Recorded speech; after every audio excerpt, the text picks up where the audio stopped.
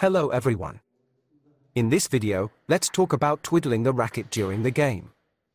I mean the situation when you rotate the racket and play with the other side. What benefit does this bring to Pips players and anti-spin players? And what problems does it pose for their opponents? So, let's say you have pips in rubber on one side or short pips. For simplicity, I'll refer to it as pips in rubber. And on the other side, you have long pips or anti-spin, or medium pips on a thin sponge with a high disruptive effect. For simplicity, let's call all of it pips. So, on the right side, you have pips in rubber, and on the left, pips. Smart opponents will start serving fast, long diagonal serves without spin into your pips. And this is the most uncomfortable option for you. Most likely, you will return the long ball without spin, and the opponent will be ready to make a topspin shot in advance. For the opponent, this is convenient, and overall, they end up in a more advantageous situation. And this will happen with every serve. Of course, you can try to respond with pips briefly and low, but it's difficult. There is a high risk of hitting the net or sending the ball too high. So most likely, it will happen as I mentioned earlier. And this will continue endlessly with all opponents who want to win and aren't foolish. What to do in such a situation?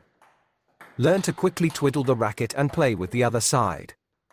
This way, you can play a fast counter drive or topspin against such a long serve. Or you can step back and make a strong chop. The strong backspin won't be an easy ball for the opponent, and in the case of your attack, they won't be in an advantageous position anymore. Plus, in this situation, the opponent will know that you are twiddling the racket and can play differently. And so, he won't feel as comfortable and confident. And he won't be fully prepared for your return. By the way, while I'm sharing this secret information with you, please press like on this video and subscribe to our channel. So, the first reason to twiddle the racket during the game is to cover the weak side of the pips, which attacking opponents can exploit. Next, you want to become stronger and beat opponents more often. So, here's idea number 2. Balls from pips in rubber and from pips fly differently. For example, if the opponent makes a topspin shot, you can block it with pips in rubber or with pips. The ball will fly differently towards the opponent. Or if the opponent chops the ball, you can chop it back with pips or with pips in rubber. The ball will fly differently. Or you can make a counter drive or a topspin. Or during a pushing, you can move the racket sideways. If you do this with pips in rubber, the ball will be significantly different from the situation when you play with pips. And the opponent will have to take this into account. Different balls need to be handled differently. First, you need to be able to do it. Secondly, you need to quickly understand what you played with and what kind of ball came, and decide how to play it. So, here's the second reason why you should twiddle the racket during the game. Your game becomes much more difficult for the opponent.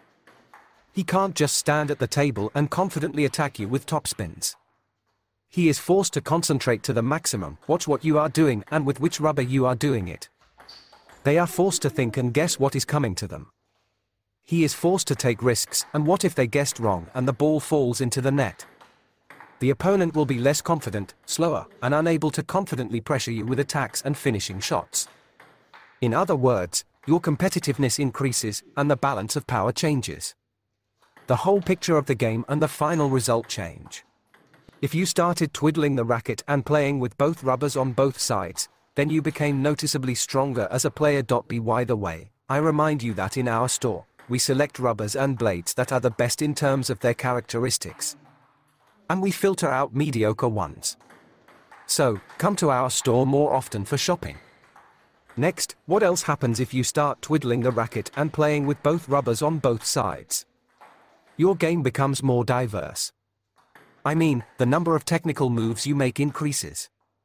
And as a result, the entire gameplay changes. It becomes more diverse. Simply put, if you don't twiddle the racket, your attacking opponent will mainly attack you, and you'll have to block or defend with chops. Minimal variety.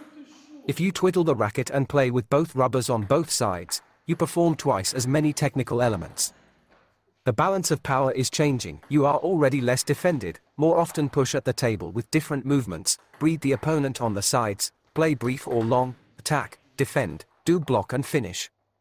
You have the opportunity to constantly come up with how to play, where to attack, where to defend, when to slow down the game, when to speed it up. This is already a creative process, not just monotonous defense, when the opponent constantly attacks you, and you're forced to simply return the ball to the table for them to attack again.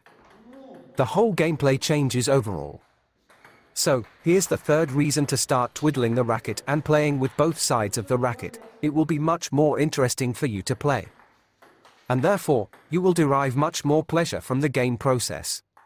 It's like always drinking either water or black tea and that's it. Or to drink water, black and green tea of different varieties, champagne, white wine, red wine, blue and green wine, juices, beer, Coca-Cola, and other harmful but enjoyable drinks. Choose what you like and want. Well, the last reason to twiddle the racket during the game. I hope Pips in Rubber players won't curse me for telling all this. So, listen. When you twiddle the racket often, the opponent doesn't always notice it. For example, you chop near the table with Pips in Rubber or Pips. The opponent didn't notice and hit the net. And after that, there's a grimace of disappointment on his face. Or the opponent bounced the ball too high, and with quiet curses, bounce off the table while you powerfully finish. Or, for example, you block a topspin with Pips in Rubber or Pips. I assure you, the opponent will make mistakes. Or he won't be able to attack and will be forced to passively return the ball. Or he won't even touch the ball. You'll see all this, and it will be fun for you. So, here are the fourth and fifth reasons to twiddle the racket and play with both sides. On both sides, you can deceive the opponent. You can build your game on cunning and trickery. It's interesting. You'll see how the opponent makes mistakes, how he glitch, how he lose confidence, how he lose the ability to attack and how he start playing passively. How he angrily curse your Pips or laugh at these situations, it depends on the opponent. You'll see all this, and it will be fun for you. You'll get more enjoyment during the game and experience maximum emotions.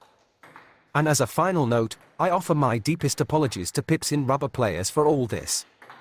But it's your own fault. Outside of table tennis, you're good guys. But at the table tennis table, you start extinguishing us with your topspins and turning us into cutlets. So we, Pips players, are forced to take measures and disrupt your game with our Pips and anti-spin rubbers. That's all. If you have any questions about Pips and anti-spin rubbers, ask them in the comments below the video. Bye for now.